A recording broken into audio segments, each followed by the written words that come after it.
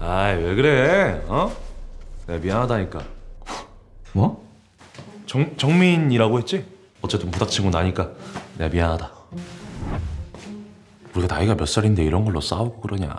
우리가 이런 걸로 싸우면 존나 쪽팔린 거다. 나 갈게. 야, 저 새끼 지금 도망친 거지? 날 진짜 존나게 무시하네. 저 새끼 지금 너한테 쫄아서 튄 거야. 아이 저거 족밥이었네. 야, 넌 그럼 저런 족밥한테 쫄아가지고 이 난리를 만드는 거냐? 아이 그땐 방심해서 그런 거지. 이젠 안 당해.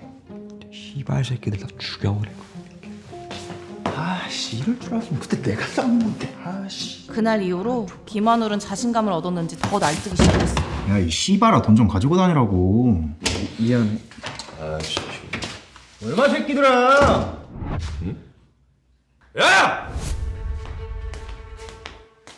내가 괴롭히지 말라 했지. 씨발놈아 꺼져. 뭐 씨발? 니 진짜 돌았냐? 아이 족도 아닌 새끼가. 근데 뭐 어쩔 건데? 야야야, 어? 네가 뭐 잘못 처먹은지 몰라도 그만 까불어라. 너 그러다 진짜 뒤져. 아이고 무서워라 겁쟁이 새끼가. 입만 살아가지고. 그럼 뭐 한판 붙자고? 자신 있냐? 야 김성준! 어이, 네가 나 전에 개무시한 거 생각나가지고 다시 왔거든? 야 이번에 확실하게 끝을 보자. 야, 니네들 이렇게 나랑 싸우고 싶어서 안달이냐? 그냥 좀 사이좋게 지내면 안 돼? 내가 네 같은 새끼들을 보면 참을 수가 없거든? 각오하는 게 좋을 거야. 넌 빠져라. 뒤지기 싫으면. 오케이. 진짜 꼭 끝을 봐야겠어. 혓바닥이 길다. 쫄리면 뒤져야지.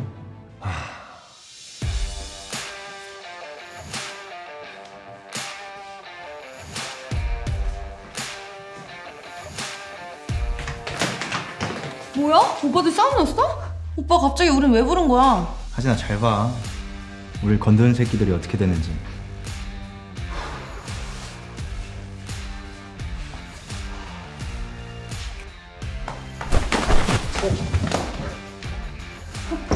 아 재밌다? 어?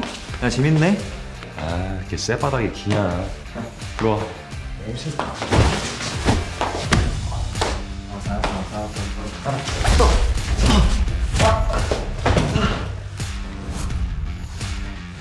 이 씨발 새끼가!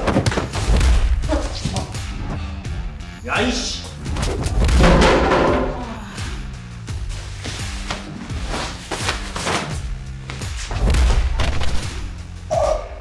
아이씨! 개새끼야!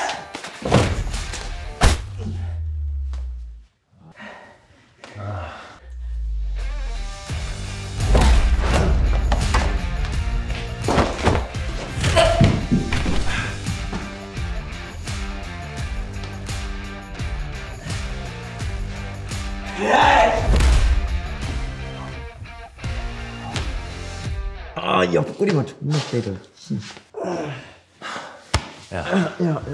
야, 내가 말이야 이 학교에서 진짜 조용히 살라 그랬거든? 근데 너 같은 새끼들 때문에 내가 조용히 살 수가 없어.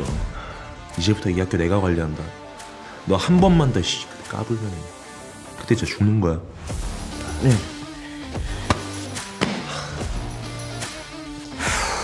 아우 씨발. 1학년? 너 얘네랑 아는 사이야? 이제는 모르는 오빠들이. 저희 그냥 구경하러 온 거예요. 혹시라도 일단 쓰레기 새끼들이랑 같이 다니지 마라. 진심이야. 대답. 네.